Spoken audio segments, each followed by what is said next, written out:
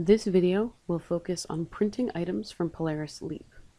On a patron's account page, it is possible to print from the Out Overdue tab and the Account tab. From the Out Overdue tab, click the desired items, click More, and then click Print List.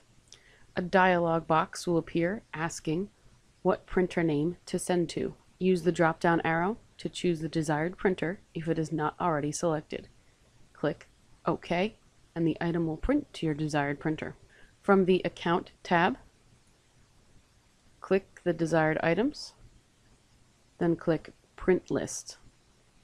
A dialog box will appear asking what printer name to send to. Use the drop-down arrow to choose the desired printer if it is not already selected. Click OK, and the item will print to your desired printer.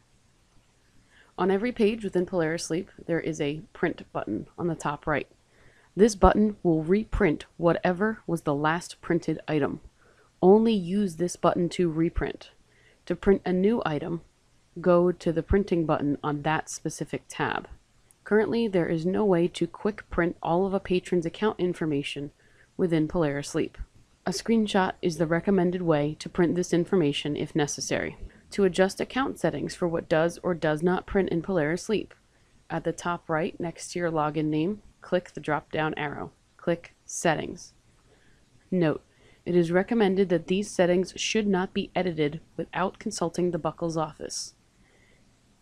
Should you need to adjust settings for check-in, check-out, patron status, ILL requests, hold requests, or item records, do so and then click Save and then Close. So now you know how to print items from Polaris LEAP.